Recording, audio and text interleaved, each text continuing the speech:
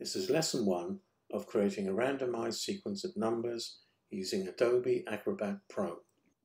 We'll begin with the preparation. There are a few bits of preparation which are worth taking into account to make it easier later on. The first part of the preparation is creating a library of code that you can refer to later on. You'll find that it's a lot speedier copying and pasting code rather than trying to write it out every time. The second part is that for every page that you create, you build up a document of the coding which you will copy and paste into Adobe Acrobat Pro. This makes it easier for correcting any mistakes in the coding. So these two bits of preparation I think are important. In terms of preparing Adobe Acrobat Pro, there are actually only 3 tools that you need. When you go to the tool menu, you'll see there are lots of features. And if I add some extras, you'll see that they turn up on the right. There are in fact only 3 that you need. One is Create PDF. The second is Edit PDF, which is for text and images. And Prepare Form, which is where you're going to put the JavaScript coding. I'm going to use my template, but when you want to start and create your own page, click on Create PDF, go to Blank Page and Create. We're going to begin by using the Prepare form. When you click on the Prepare form, nothing happens. Click Edit. We are only going to be using 2 items in this menu. One for text, where our numbers are going to go, and the other is for buttons, where we're going to put the JavaScript. We'll begin by creating the text box and the button. The text box where the number is going to go, I'm going to put here, and a button down at the bottom. If I right click on the text box and go to Properties, I can first of all change the name, which I'm going to S, and we'll go into naming in a bit more detail later on. Press Enter. Appearance, not going to change anything yet. If I go to Preview, I don't see anything of the text box. If I go into the text box, right click, go to Properties, Appearance, and I'm going to create a border around it simply by removing the transparent and choosing whatever color I want. If I now go to Preview, I can see the box. What about the size and the position of the number? If I go into the box and type something in, you can see the size and the position of the number. Let's change that. Right click, Properties. I'm going to change this to 100. And in the options, I'm going to put it into the center. But we do not want a static number. We want to randomize the number. And the place where we're going to put the coding for this is in the button. So first of all, let's decide what coding that we need. This is the first part of the JavaScript that we're going to put into the button. And it says that we want to give the field S a particular value. And I'm going to copy and paste this into my coding document for the first lesson. Now let's imagine, for example, that we wanted a static value. I could put in a value there. I'm now going to copy and paste this into my Adobe Acrobat to see what happens. We go into Button, Properties, and Action.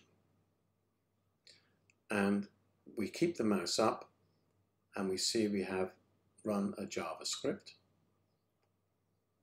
Add, paste the code in, and OK. Let's check it, preview. It's working. Let's now go back to randomizing the number. We go back to our library, and this takes us to the second part. We want to randomize the number between 1 and 10. Okay, so I'm going to copy and paste this into the right-hand side of the equation. And now copy and paste this into my button.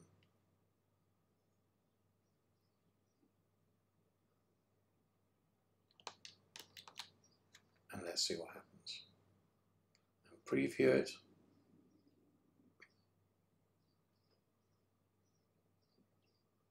It works fine.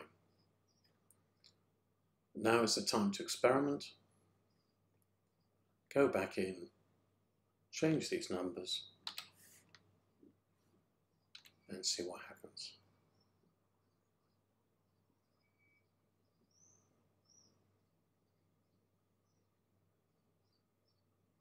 Let's now put a graphic into the button instead of a grey square. Edit, right-click Properties, Options. Let's go to Icon Only, choose our icon,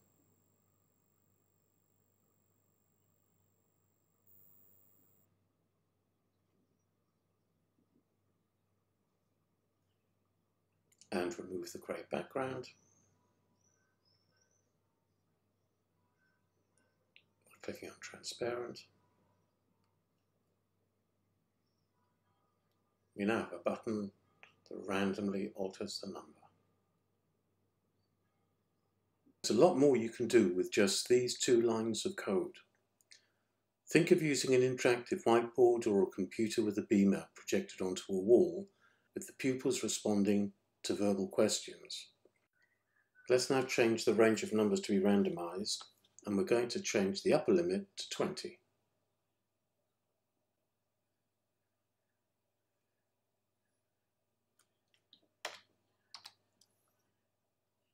With this range of numbers, you could, for example, ask, is the number even or odd?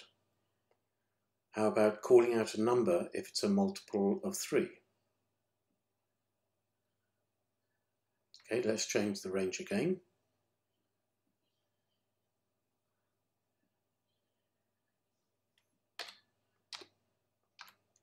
To an upper limit of 100. And we could ask, what is 1 more or what is 1 less than the number shown? In each number, how many tens and how many units are there? We've seen what we can do with 1 random number. What can we do with 2 random numbers? Let's first of all build the coding for 2 random numbers. What we have here is the original JavaScript. I'm going to change the upper limit to 5. And I'm going to copy and paste this line below.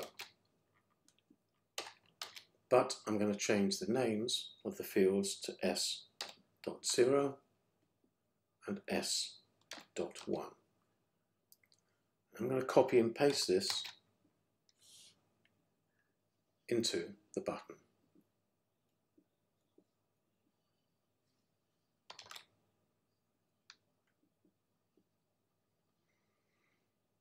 What I now need to do is to create 2 fields. Here's the field S, and if I right click, create multiple copies, I only want 2 across and 1 down. And you will see that the names of the fields have changed to S0 and S1. Let's close and preview. Okay, we've now got 2 numbers randomly generated between 1 and 5. In this range of numbers, you can, for example, play snap.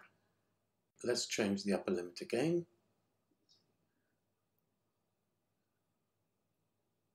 And let's take it up to 15.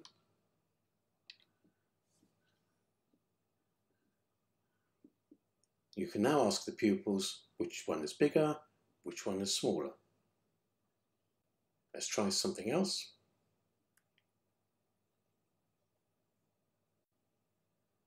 This time set the limits of one of them 1 to 10 and the other one from 10 to 20.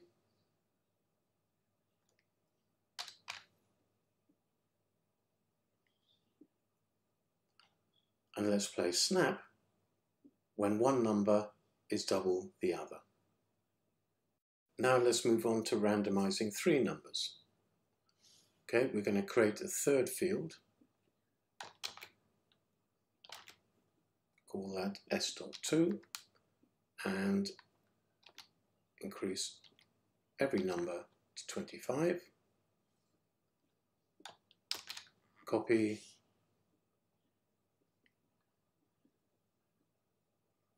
And paste into the button. We need to create a third field, so I'm going to copy and paste the S1, but now rename it S.2. We can now ask the pupils to call out the numbers in order, increasing or decreasing. Again, the important thing about this is that you can set the range of numbers that is suitable for your class with very little preparation.